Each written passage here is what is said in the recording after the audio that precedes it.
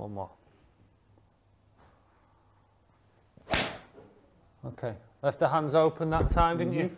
Of the 4 that we've got recorded there, the average distance of your 7 hours was 173 yards, final distance.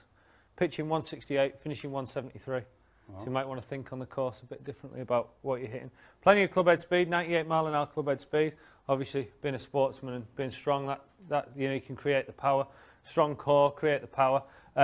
Couple of things I think are happening. You're hitting down on the ball quite a lot, de-lofting the club a little bit. Yeah. So that's why the flight's a little bit low, and then it's spinning quite a lot. So there's quite a lot of backspin on the shot. Right. So I would say that those are the 2 elements really. Is this high backspin on the shot here, and I would imagine if we look at the figures that you'll be hitting down on a bit, your hands are well in front. You're kind of trapping the ball, and there'll be big divots on the course. I would think. That's right.